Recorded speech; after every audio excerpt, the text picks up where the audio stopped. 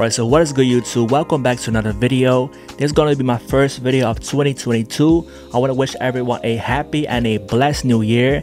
And I also want to thank everyone that has been supporting my channel last year. Whether you have been liking my videos or commenting on my videos, your support means a lot to me, and I will definitely push out more content in 2022. Now, adding on to my previous video where I did a review on the Crocs Salehe by Salehe Bembury.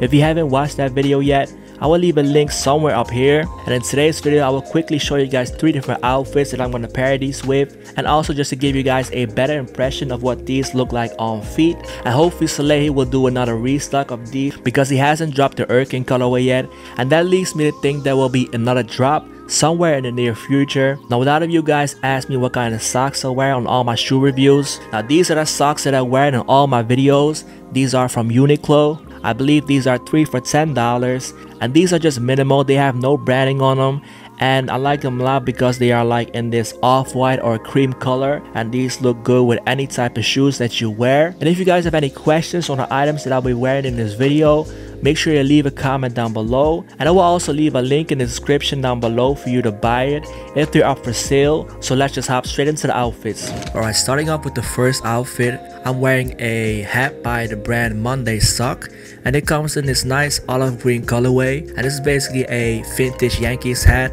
And I'm wearing a Gildan hoodie, and it comes in this nice ash gray colorway. I like Gildan hoodies because they're pretty affordable and they're still comfortable. And I'm also wearing this bag by the brand Mango, and it comes in this nice olive green colorway, which basically matches the hat that I'm wearing. And on the bottoms, I'm wearing some vintage Levi's 501, and this is basically a orange tab Levi's, and I really like the way these fit. And I thrifted these for like $40. So if you're looking for some vintage jeans, definitely try out your local thrift and see if they have some nice pairs over there. And that's basically it for the first outfit. Now, moving on with the second outfit, I am wearing a beanie, a fisherman beanie from ASOS, and this comes in this nice beige colorway, which basically complements the top that I'm wearing, which is a Uniqlo fleece jacket. And this jacket was probably around $50, and this comes in like a lot of different colors. I think they also have like a forest green color and a dark blue and a red colorway. I like this jacket a lot because it's definitely going to keep you warmer on the colder days.